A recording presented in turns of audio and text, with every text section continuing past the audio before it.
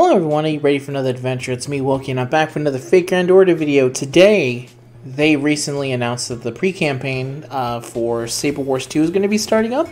So I figured now would be a good time to kind of look at currently all the banners that are being released right now, and tell you why I think you should not summon on them, even though I think summoning on them isn't the worst thing in the world. So that's going to be today's video. And the reason is because Saber Wars 2 is almost here. And it's a good time. It's a good reminder. There's plenty of people out there who will gladly fall into temptation and summon, and I'm here to tell you, just wait. It's almost here. So that's going to be today's video. I hope you like it. If you do, you can leave a like. Tell me how you've been doing saving up, or if you're just completely ignoring it and you're just going to bypass it to something else, feel free. I always feel bad for the people who are like, well, first of all, this is a very rare case because the unit that in question coming with Saber Wars 2 is Spacer Star.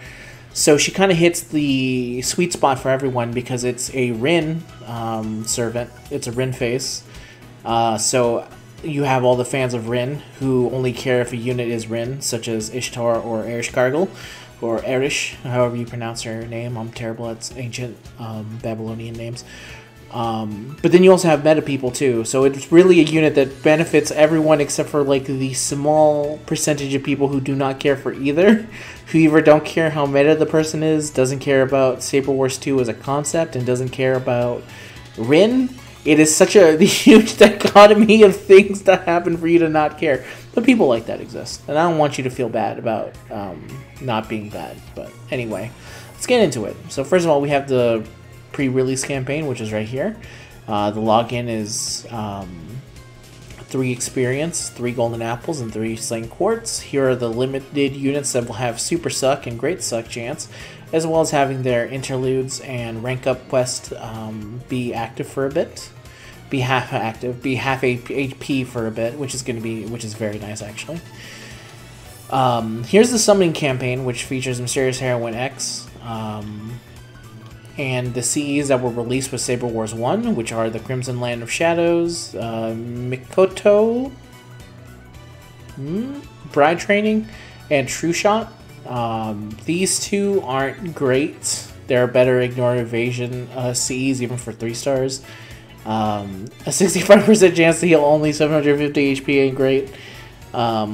For Crimson Land of Shadows, actually, this damage, which is plus 100 each turn, max 1,000, I believe the way that these CAs work is that it's not, the damage is accumulative, so if you dealt 4,000 damage to a unit, it would be 5,000, and if you were going to deal 0 damage to a unit, it'd be 1,000. So for certain challenge quests where they don't have very high HP, but they have huge defense, I believe an ability like this is actually pretty useful. But there are plenty of CEs like this, so it's not actually worth summoning itself, other than unless you like this art, which is really great art, to be fair. Here's Mysterious Heroine X.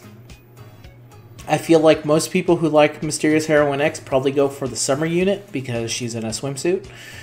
But I always like this unit. I feel like not a lot of people like her, and the reason is that she was a little bit weak when she launched because they didn't know what the hell they were doing with quick servants, they didn't know what they were doing with assassins, and they certainly didn't know anything about what they were doing with single target, so they had to do a lot to kind of fix her up. But as you can see here, all 3 of her skills have been strengthened to some kind, like this ability right here.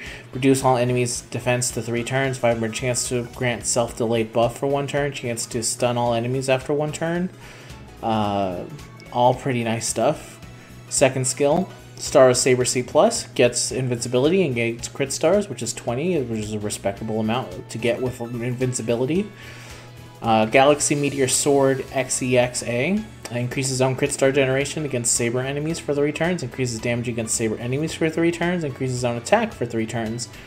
And the Saber star rate up is 100%, Saber damage is 50%, and attack up is 20%, which is not bad, considering you have to look at the way it used to be, which was just a straight up against Saber's buff. Like, this skill previously was just 14 stars, which is absolute crap. This skill only had the chance of 80% chance of stunning everyone, as opposed to the now kind of the defense down buff.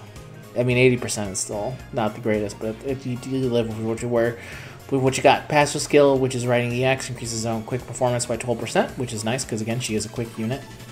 2 quick cards and a quick Noble Phantasm. And Cosmo Reactor A, which increases crit star generation by 10%. And this is her Noble Phantasm, which, as you can see here, has also been buffed. And I believe not all of these buffs are active on NA at the moment. You're going to have to wait for some of them. But deals damage to one enemy and deals extra damage to Saberface enemies. So she's anti-Saberface, Assassin.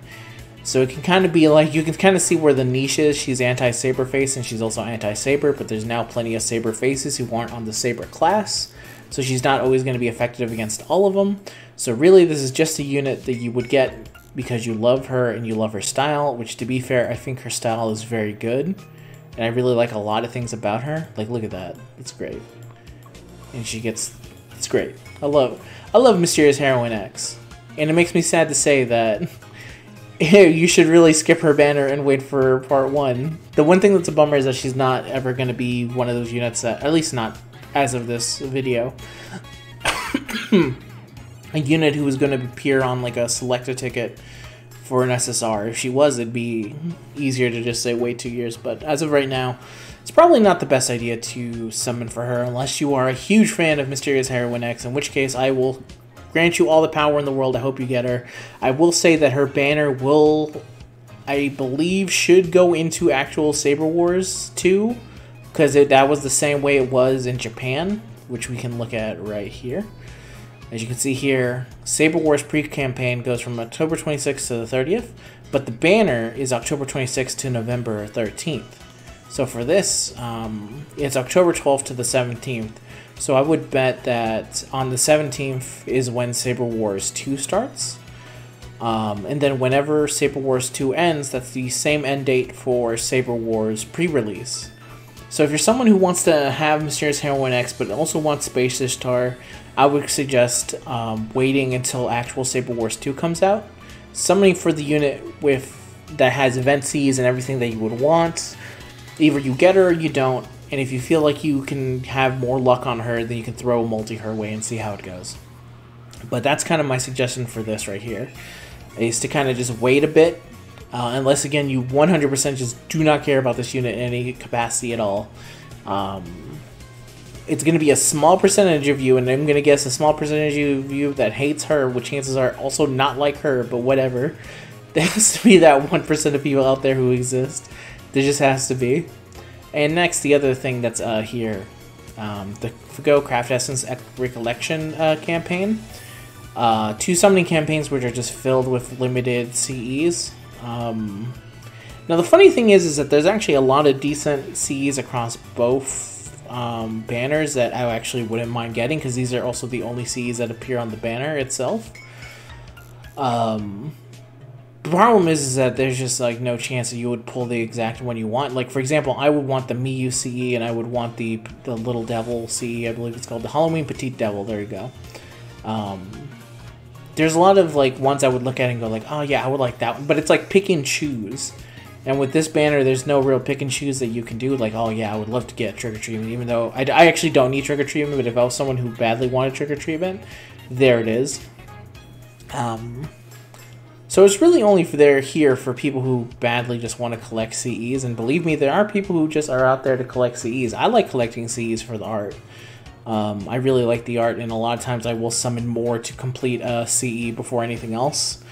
You should not do that, by the way. It's not the smartest way to play, but it's the way I decide to play. So and my luck is good enough so I can deal with that, and maybe not everyone is built that way, so it's something to keep in mind for sure.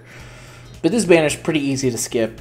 Even if you're someone who really wants these CEs, it's like, it's so hard to get them. It's so hard to get specifics on them. It's a shame that they don't do a rotation of like rate up specific CEs, because I feel like it'd be better. But they probably don't want to do that because these are, again, the only CEs that are on the banner. But yeah. So kind of easy thing to skip for most people, but if you're someone who's like tempted, I would say you gotta hold off. But this also ends on October 24th, it says. So there's actually plenty of time for you just not to summon, and wait to see how your summons in Saber Wars 2 go. So in a lot of cases, I'm saying it's smarter, even if you want to summon on both of these coming up banners. This one's currently released now. I would still say it's best to just wait for Saber Wars 2. You're just this close already. And this unit is, I'm going to get into it later when Saber Wars 2 is officially announced and I can go over her for realsies. But she really is just amazing in so many ways. And also because of this one skill should be enough for me to say anything. Look, select own Noble Phantom command card between these types. Quick, Arts, Buster. She is effectively good for every single class.